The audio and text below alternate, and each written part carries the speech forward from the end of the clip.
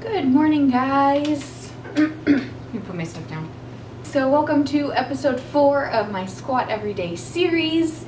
This is officially my 3rd week squatting every day. So this week went pretty well. I did the 10,000 calorie challenge on Saturday. So of course I didn't squat. We were climbing all day and didn't get to the gym then, but squatted every other day except for Saturday. So while I show you some squat footage from this week, I'm gonna go over what my numbers and sets have looked like. Last Friday was leg day, and on this day we were actually dealing with the squat rack was taken.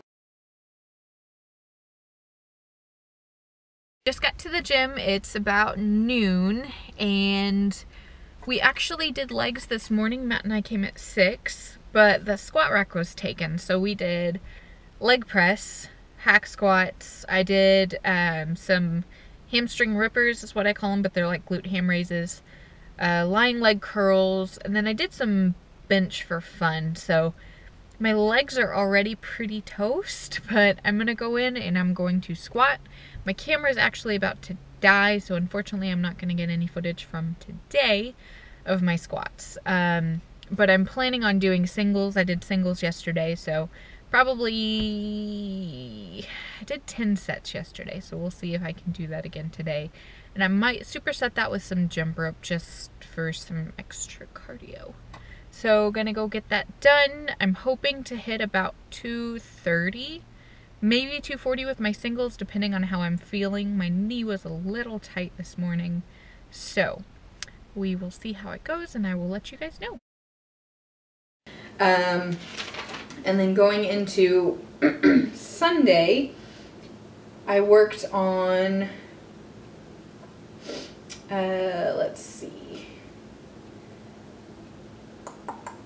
We worked on the Star Trek machine because the squat rack was taken again.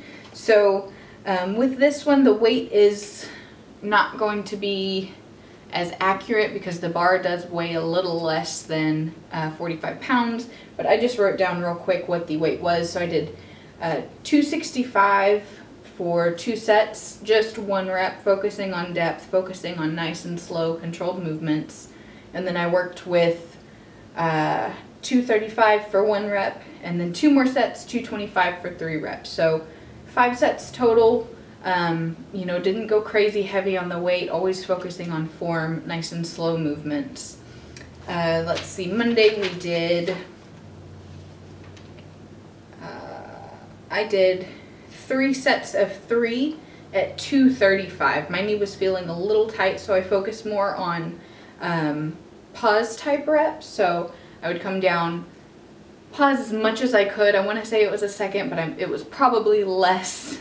It feels like forever whenever you're down there, but looking back, it's not near as long as you thought. So I need to work on that. Tuesday we did, I say we, but really this was just me.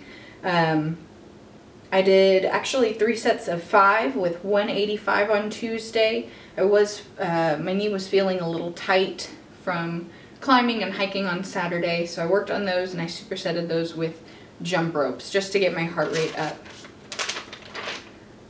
And then Wednesday, 185 for 3 sets of 3. So this is actually my daily minimum, 185. I try not to go lower than that unless, of course, I'm feeling like doo-doo.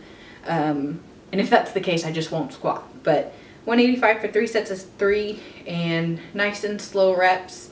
Counted to 2 on the way down and then counted to 2 on the way up. So nice and easy on those. Yesterday, I worked with, actually I did singles for 10 sets. So 235, 1 rep, set the bar down, rest, and I did that for 10 sets. Again, focusing on slow and controlled, really exploding up from the bottom. 235 is probably about 80% of my 1 rep max. And today is Friday, so I'm starting a new week. I'll probably do some more singles today, see how those feel. I don't really do any kind of high reps at this point because I do feel like that would be going a little overboard in terms of weekly volume. So I try and keep the reps anywhere from 1 to 3 or 4. Since I am squatting every day, I feel like the overall volume is fine for the whole week.